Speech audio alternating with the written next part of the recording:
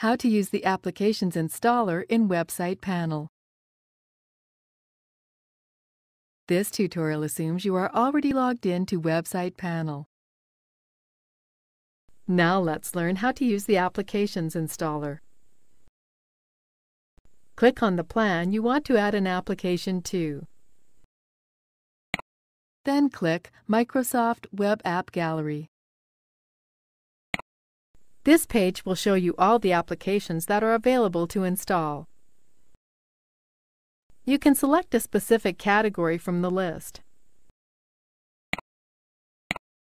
Choose the application you wish to install, then click Install next to it. You can view more information about this application here. Click Next.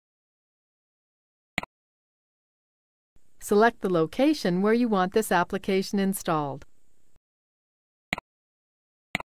Click Install.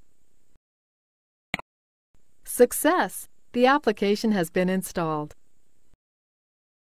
This is the end of the tutorial. You now know how to use the Applications installer in Website panel.